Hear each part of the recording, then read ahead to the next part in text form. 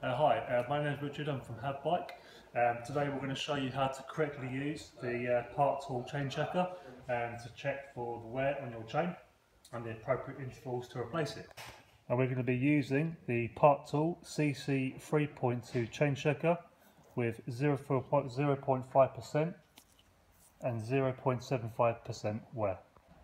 Right, we're now going to check this chain with the 0.5% of the chain checking tool. So you want to find the inner plate of the chain. So you've got the bigger plate there and you've got the smaller plate there. So hook it in to the smaller plate of the chain. If it doesn't go in at all, chain is not worn. Right, we're now going to test this chain with the PARK Tool 0.5% bit of the chain checker and also the 0.75% bit of the chain checker. So on the chain you'll see there'll be a smaller bit of the link and a bigger bit of the link. What you want to do, what PARK recommends, is to test it on the smaller part of the chain link. So we'll try the 0.5% one first, hook it into the top, bring it down. As you can see, this one fits in quite easily, 0.5%. We're now going to test it on the 0.75%. Same thing, drop it into the smaller part of the chain link, bring it down, and that's not going in at all. At this interval, this chain is worn between 0.5 and 0.75%. Now PARK Tool do recommend, if you are running 11 and 12 speed chains, these should be replaced on this interval.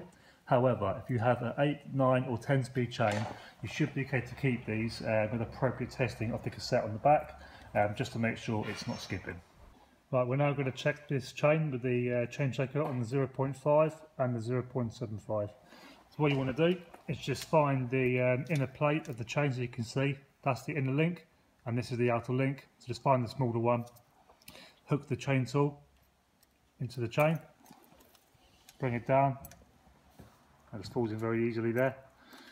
Now we're going to check it on the 0.75, again onto the smaller link of the chain, and it falls in again, and this one in particular has a bit of movement left and right.